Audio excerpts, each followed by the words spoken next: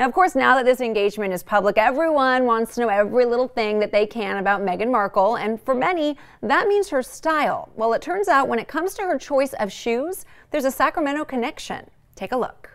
If you followed Meghan Markle, you may have noticed she likes to wear these little black flats. Okay, so I've been scrolling through Meghan Markle's Instagram account, and there must be at least 10 photos where she's wearing those shoes. But they're not just any old shoes. They're actually slippers with local roots. So the ones that we see Meghan most often in are the Blackbird. Marissa Sharkey is a Sacramento mom and the co-founder of Birdies, the shoe brand startup that makes chic, comfy slippers. So you started Birdies like right here on your couch? I mean, basically, we started Birdies 2 years ago. The first shipment came, right here on a big truck all the way to Sacramento to my garage. And yeah, it's been a business that we've grown from here. Marissa says she first learned about the future royals' love of birdies when the actress posted this photo on her Instagram.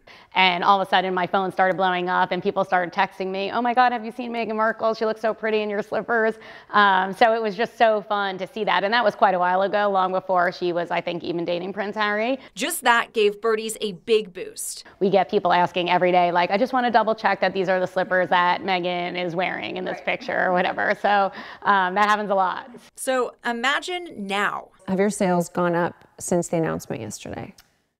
Absolutely. We just felt like so lucky to have this important engagement announcement of like our biggest celebrity fan, Meghan Markle, happen coincidentally on Cyber Monday. So it's just, we feel like the stars are aligned. They are, after all, slippers fit for a princess. So is your dream to sort of see her doing her royal duties now in Birdies? Absolutely. I mean, we can have a whole collection for the royal family. We'd love to do that.